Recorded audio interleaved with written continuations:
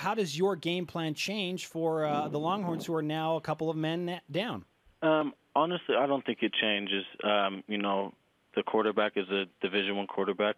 They're all Division guys. They're all going to be good athletes. I think that we just need to focus on ourselves and focus on exactly what we need to do. And then, like we talked about in meetings today, they're an orange jersey with a white helmet, and that's who we're going to go play against. And it's about us and what we do.